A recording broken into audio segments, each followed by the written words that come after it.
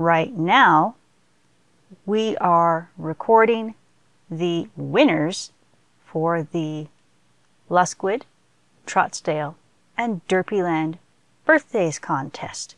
This contest is celebrating what these Sims mean to the community. So we had enough entries to run a proper contest. For Luskwood, the winners are J-Cat Nico of Frog and Jay, Zadiah Zenovka, and Big Mo Whitfield, also known as Mo. For Trotsdale, we have Zadiah Zenovka, Night Trotter, and Fluttershy, Irving 1. And for Derpyland, we have Dashy, Shippo 849. While we're here in Trotsdale, I am going to read and show, in order, our winners. We have, first, Zadiah Zenovka, who dropped this in the cat in order to make sure it got to me, because by the time the final "Is everybody sure you entered?"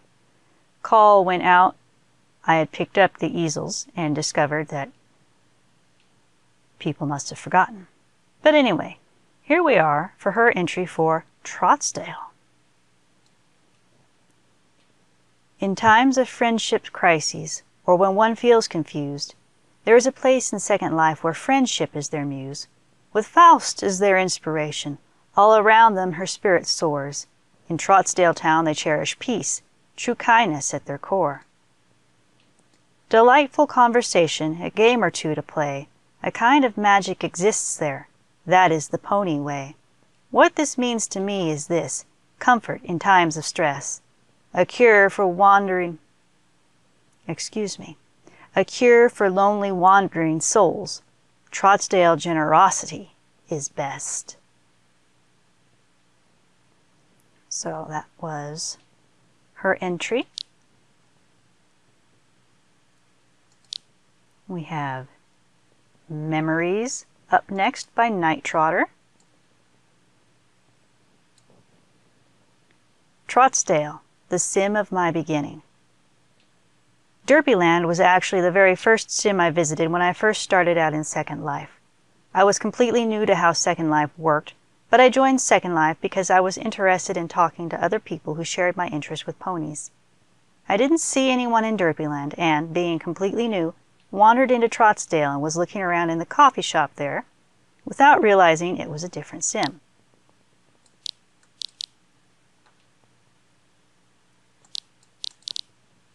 Coffee shop.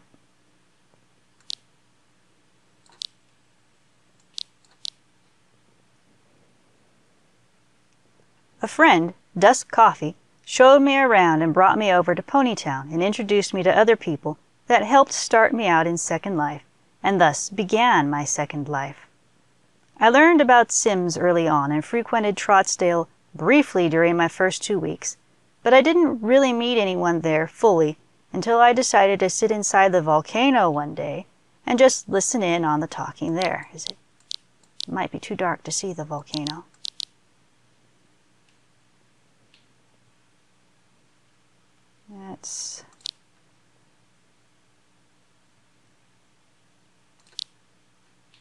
There's the volcano.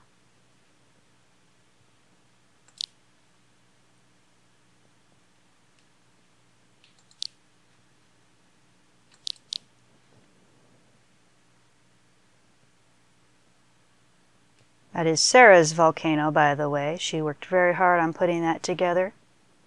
She is a really cool person. But anyway, he didn't really meet anyone there fully until I decided to sit inside the volcano one day and just listen in on the talking there, since I was still somewhat shy about introducing myself, given that I was a completely new person to Second Life. I don't exactly know when or how I became more friendly with Trotsdale's residents, but I do know a large part was with the Wednesday preliminaries that occurred,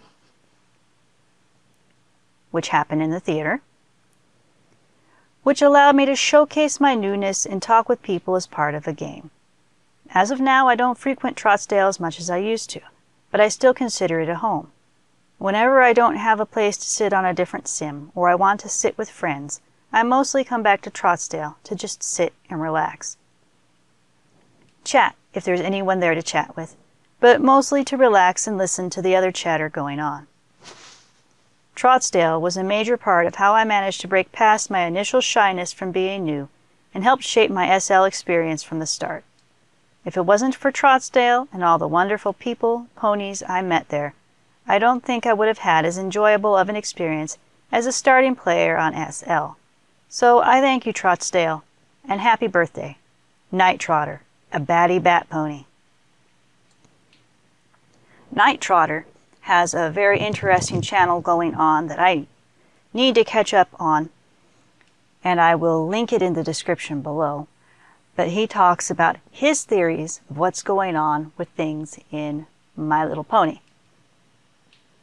I have a hunch, so look for that.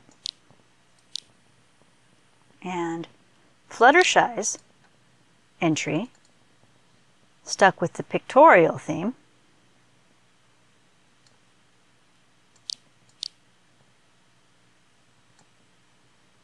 And here is what Trotsdale means to Fluttershy. Happy, smiling ponies, having fun. Look at that. Oh, I see DD. I see the... Oh, you can't see me pointing, but I see the role-play game going on that they do, and oh, I see Solex. I see a bunch of different faces that are a large part of the community, and if you are there, you will meet them. A lot of fun and games being had there. So those are the entries for Trotsdale. I am tired, can you tell? So next I will pop over and record the Derpyland entry and then the Luskwood entry and stitch these together in the order that you see listed here.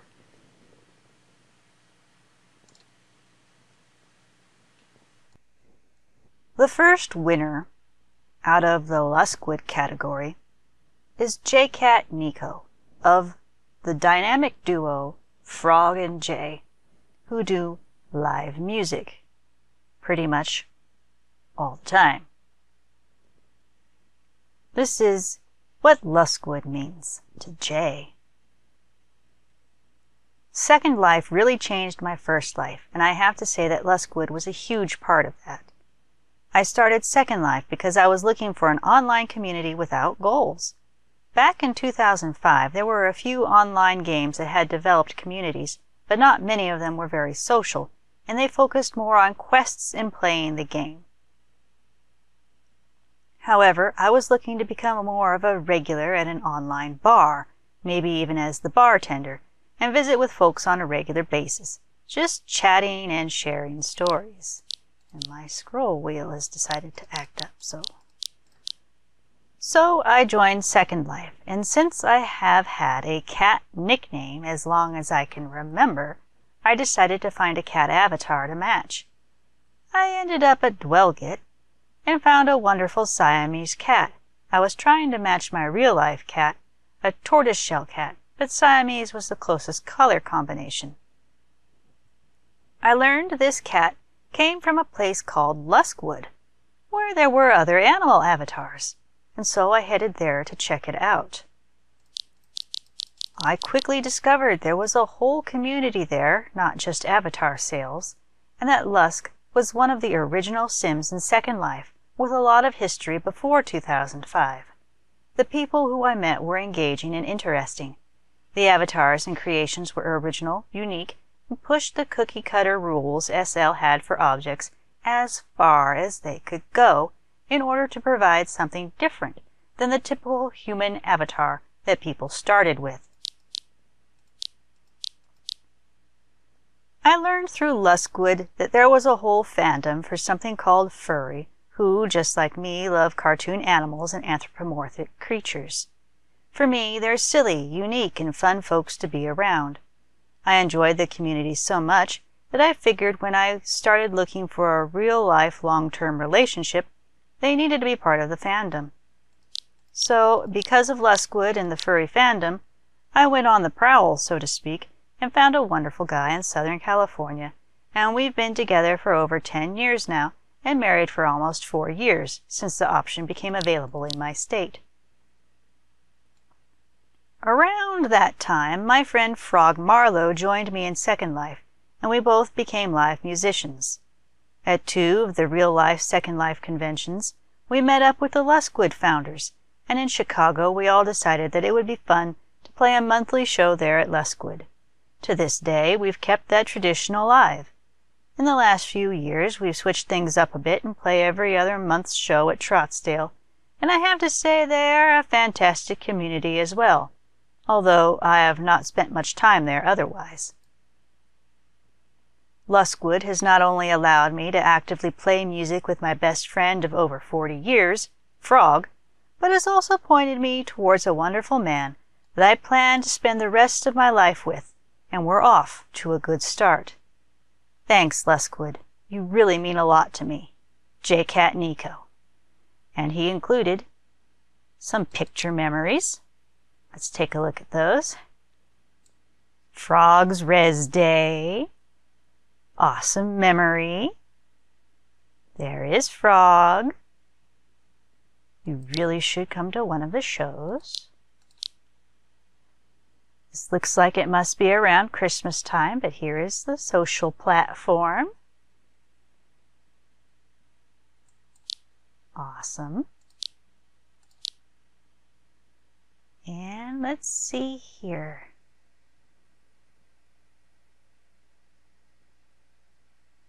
This is before my time. This must be before they built the amphitheater between Perry and Lusk. Either that or one of the first iterations of it. So, thank you, Jay. Awesome memory. And our next one is Zidaya. This is her entry for Luskwood.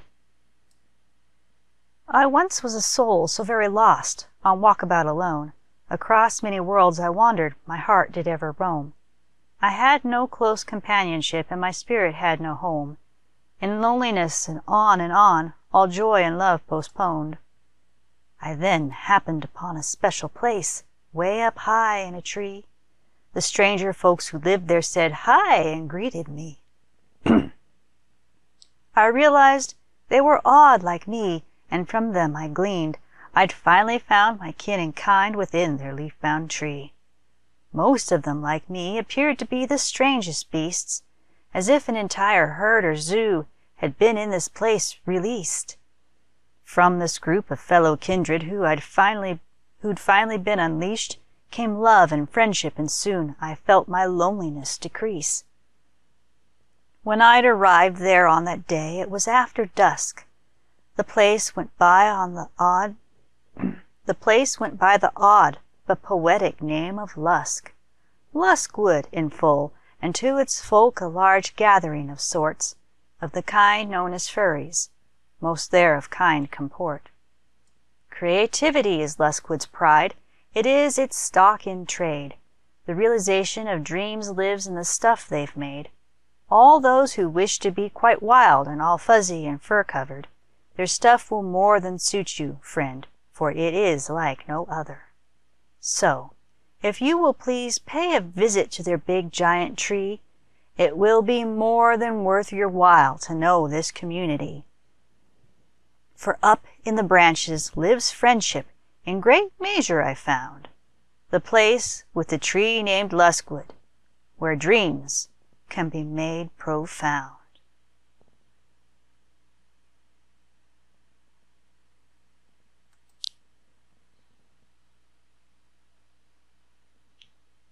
And the last one that I will read today, although it is going to be one of the first that you see in the video,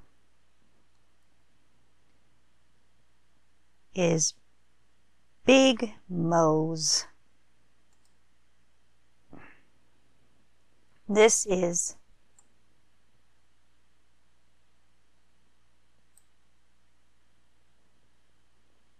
the image for the Luskwood 15th birthday.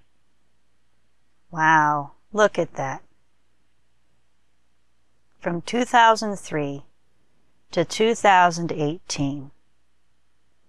Here is the social platform. Happy birthday, Luskwood. Happy birthday, Trotsdale. Happy birthday, Derpyland.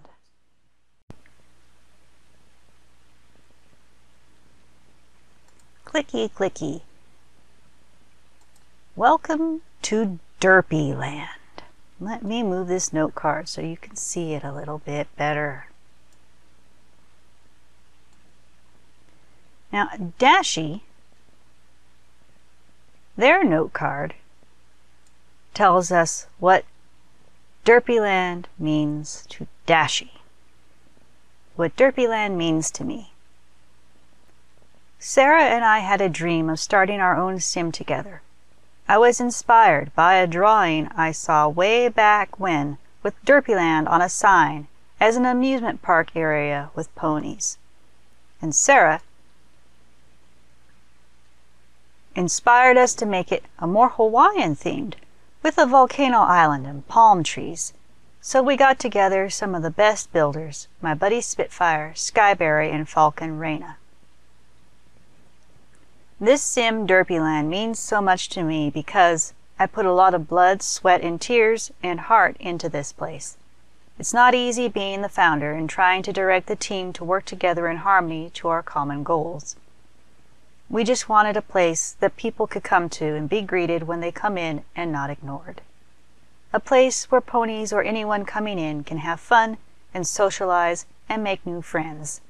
But I have bumped heads with the team, had many arguments and disagreements. I wanted to do things the right way this time, being the second time running a sim. I've lost many admins, but the good ones have stayed by my side through the hardest of times. And we had some fun weekly events, karaoke being my favorite one. We'd all gather at the Party Parcel Skybox and sing to our favorite songs. And we had movie nights, like when I played all the Robin Williams movies. Plus the Greedy nights. That was good times. I'm hoping I can start up these events again soon, because they really helped make Derpyland unique.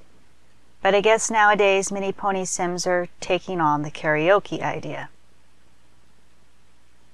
But this place has changed me. It's made me understand my own flaws in leadership, and I think I have learned a lot. I learned how to better listen to people's concerns and complaints, so I can try to solve the problems that arise. I learned that I'm way too stubborn, so I should try to open myself up more to others' ideas and advice. And you guys, I'm not in it for the glory, it seems that's being constantly said to me. Look, I'm not doing this to make myself look good or be popular or get attention and be loved.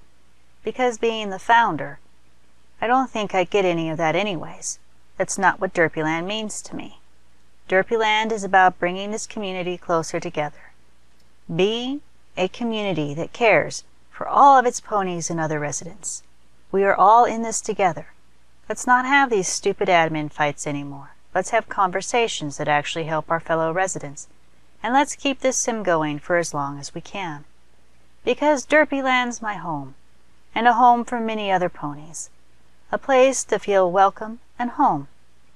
That is what Derpyland means to me.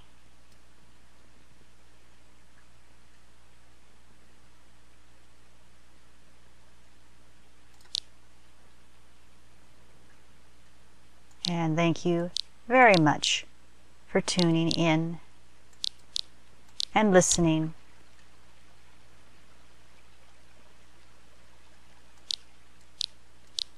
If you're interested in these Sims, I do advise you to come and see them yourself. As you can see, my draw distance is down pretty low, and I should actually lower my particles again. It keeps getting reset.